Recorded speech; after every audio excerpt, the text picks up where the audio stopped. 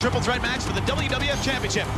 Triple H defends against The Rock and Stone Cold Steve Austin. Vince McMahon is the guest referee. And remember, nothing would make Vince happier than seeing Triple H lose the title. That does it for Metal. For Tom Pritchard, I'm Kevin Kelly. We'll see you this Sunday in Survivor Series.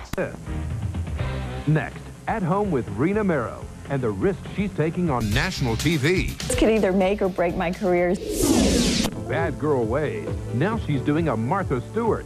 My famous tomato sauce. Ahead, forget Playboy. Extra exposes the real Rena Mero and her next step to get your attention. Hulk Hogan says some people in the WCW want to end his career just because he's 46. Trying to force me into an early retirement. Is the Hulkster fighting age discrimination? Don't miss the interview that could rock the wrestling world. They're in for a pretty good brawl here. Hulk's Last Stand. Next Extra. The wrestler formerly known as Sable fought her own battle with the WWF over sexual harassment. Although it cost her that famous name, Rena Mero is bouncing back.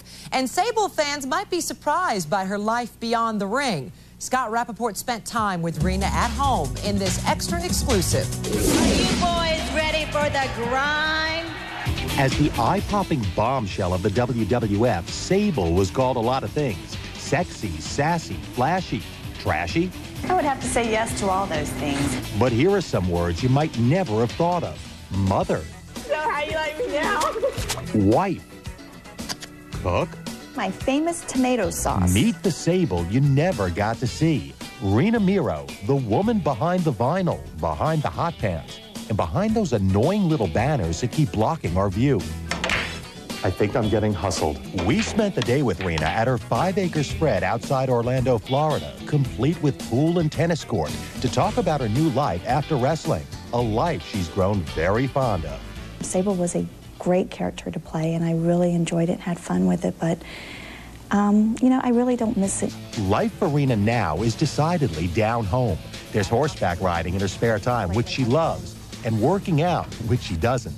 And you do what you have to do. And when it comes to work, she does. Running a personal website that generates thousands of hits a day, autographing the hundreds of photo requests she receives, and fielding offers for TV commercials like this one for the Ab Pad. Hi, I'm Rena Mero. She's taking acting lessons several times a week, preparing for her first role in the action thriller Doppelganger 224, which starts filming in January. The ultimate goal is pursuing my acting career. Still, her #1 priority is her husband, former wrestler Marc Mero, who she once fought in a wrestling match.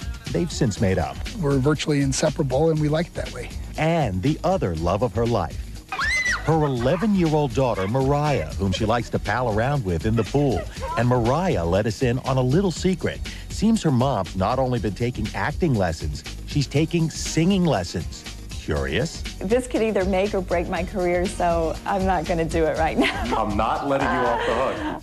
To feel the way I feel. And hey, if the singing thing doesn't work out, with all the other stuff going on in her life, Rena Mero will still be sitting pretty. Sitting pretty is right. In fact, Rena is only one of a handful of women to grace the cover of Playboy magazine twice in 1 year.